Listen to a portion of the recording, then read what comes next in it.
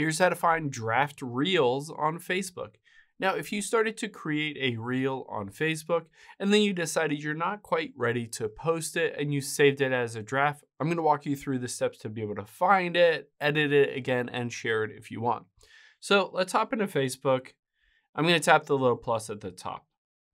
And I'm going to tap on reel here, and I'm just going to choose camera and take a quick video of this remote. So say I'm taking a video of this, and that is the reel that I wanted to create. All I have to do is hit this little save at the bottom right, and then I'm going to hit save as draft. It does say it will be removed after 60 days. So you need to, within those 60 days, either post it or save it to your gallery. I'm going to hit saved as draft, and you can see it has been saved as draft. Now I can get back and edit, get out of here. Now, if you wanted to find that specific video or that reel, let's get fully out of here. We're going to tap the little plus at the top and then tap on reel again.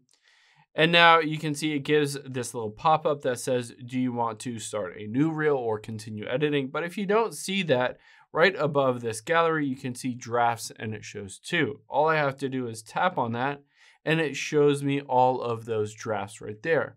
Now I can tap on one so I can continue editing it, post it, all of that stuff.